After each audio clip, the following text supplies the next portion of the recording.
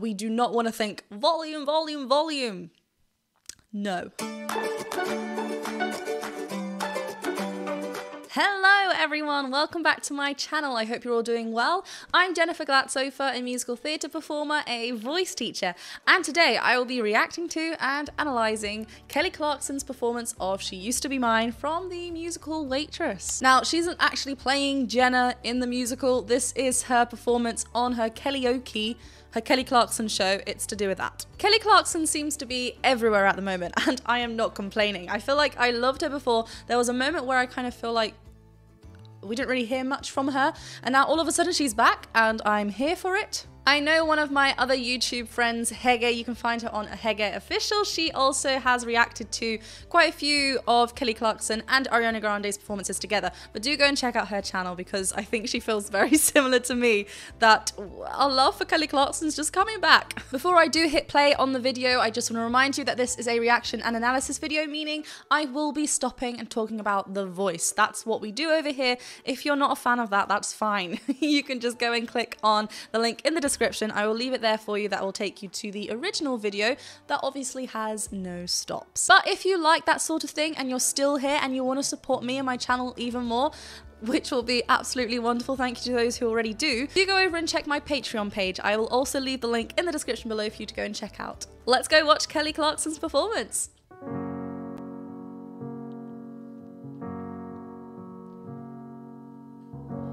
It's not simple to say. In most days, I don't recognize me. That these shoes and this apron, that place and its patrons, but I still remember that girl. You're not what I asked for.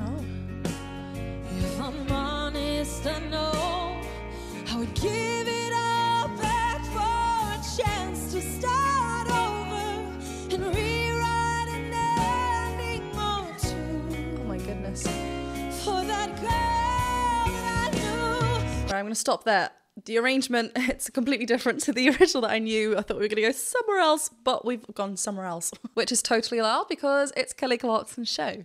So we start off with this really breathy, quite a breathy onset, aspirate onset on her vocals, meaning that the vocal folds aren't closing all the way, which isn't a typically musical theatre sound, which obviously this song is. We kind of always strive for those clear of fully vocal fold closure sounds. But again, in this circumstance, it's Kelly's version of this song. That little vibrato that she has in her voice, especially at the beginning, adds that sort of like trembling feel in her voice. For those of you that don't know this song, it's a very emotional song. I don't want to go into too much detail of the story because spoilers, but it's really fitting to the story of the song, and we kind of can hear that in the beginning part of her voice. Let's listen to that again. It's not simple to say. In most days, that fast. I don't recognize me. It's kind of like she's really trembling and shivering, and everything's quite still and tiny. It's just really small, delicate movements. Then we get a complete contrast in the second half. You know, we hear the band come in as well. It's a little bit more fuller sounding, and so is her voice. We get beautifully smooth belts up here, and it's insane because she's going through her mixed voice, and we can't hear those distinctive flips because she's smoothly going through her mix, and just that balance is so good. I keep saying the word smooth, but that's literally what it is, just velvet. If I'm honest, I know I would give it all back for a chance to start over. And there's so much chest connection in there. So nice. For that girl I knew. And notice on the word girl, not for that girl, it's for that girl. It's a little bit open to an sort of vowel, because then we have that natural connection from our chest up there as well. We're still beautifully in her mix, but there's so much chest connection in there to get that belt across, but it's just so controlled. For that girl I knew who was reckless. All these dancers. Who gives her, but who learns how to toughen up when Oh my goodness. And gets used by a man who can love. And then she'll get stuck and be scared. You can hear a little bit of that distortion in her voice coming through, and so much cry in there to keep her supported. I mean, body-wise, Kelly Clarkson is standing still. There's one hand here, one hand kind of moving every so often. Otherwise, everything is just there and engaged and switched on. But there aren't any additional movements that are helping her with her voice, apart from a little bit of a movement in her arm. Otherwise, she already has everything in the right position that she needs it to be in. Again, different choices to the original, which I love because she's listening to her body, listening to where it needs to go for her. And it's also offering quite a softer version of this, I think. She's not as angry as in the original. Again, let's go back to the word love. Ah, we already have that kind of placement in there. There's a little break in her voice for that cry to come out. Studded. Gets used by a man who can love. And then she'll get stuck and be scared. That placement. Of the life that's inside her, getting stronger each day till it finally reminds her to fight. Sorry, that finally. Listen to how easy. I know we kind of the camera pans to the dancers, but listen how easy it sounds in her voice. That word finally. Again, we're in this placement already, so we don't need to be squeezing. That mouth is just naturally dropped anyway. But we're in this tiny place, and remember, the vocal folds are thinning out. As we go higher, the vocal folds are thinning out. So in order for us to get a beltier sound, we need to be including that resistance. Although this crying exercise, it's brilliant. Getting stronger each day till it finally reminds her so to fight. Effortless. Just a little to bring back the fire in her eyes that's been gone, what used to be mine.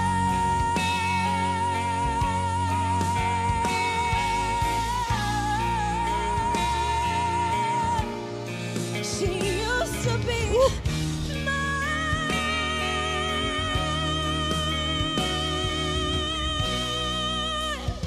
Oh, nice. We stayed on that. I've got so many things to say all at once. Sometimes we get so caught up in including a new riff and, something that no one has ever done, including a new way of doing this little section. Kelly Clarkson is holding on to, yes, she's opted up here. Normally, the original would go somewhere else. But here, Kelly Clarkson has opted up, but she's holding on to that note. She is sustaining an E-flat belt here. So there is definitely chest connection because we are belting, but it's not fully thick folds. It can't be because we're up there. Her vocal folds are thinning out, but that cry and that thin place and making sure that we're approaching it not loudly, because all that whining and the ugly sounds that we've been practicing in your practice, in your lessons, they will get us that volume. But in order for us to reach that, we do not want to think volume, volume, volume. No. The first time we hear mine, we hear a lot of vibrato early on, and it's her vibrato is so good. what used to be mine. And it comes in. Lovely little detail. And now She used to be you can hear that right here. We get that a little bit. She is gone, but she used to be mine. Ooh, nice. Woo.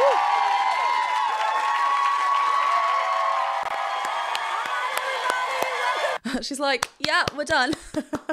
Oh, I wanted more of that. I mean, it's a shame. I know obviously it's for the purpose of a show, so obviously the songs can't be too long because we've got to get to the chatting, but I wish there was more.